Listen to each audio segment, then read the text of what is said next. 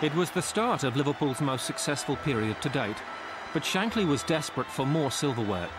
In 73 years, Liverpool had never won the FA Cup. In 1965, they faced Leeds United in the final. I remember the build-up, obviously, you know, the clamour for tickets.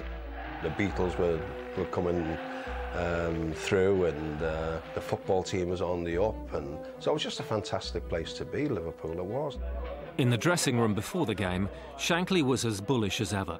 There's no way Leeds could beat us. This was his talk, you know, for 3 days. You know, no way they can beat us. You know, they haven't got the side. We have got the side, you know, and we'll win this.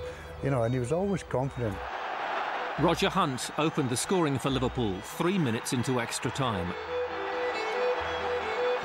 The lead lasted only 10 minutes before a mistake from Yates led to Billy Bremner's equaliser. But another of Shankly's key signings would head the winner. Ian St John scoring with less than 10 minutes remaining. Liverpool won 2-1.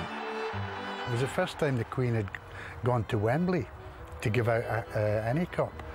So, you know, to be first to pick out from the Queen was a big moment for me. It was probably a bigger moment for Liverpool Football Club.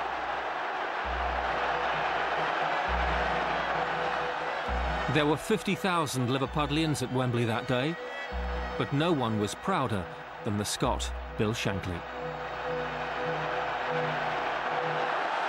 He was beside himself. He was just... Because, you see, he'd done what no Liverpool manager had ever done.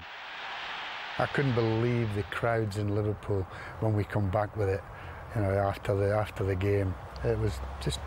I didn't think Liverpool had that many people in it.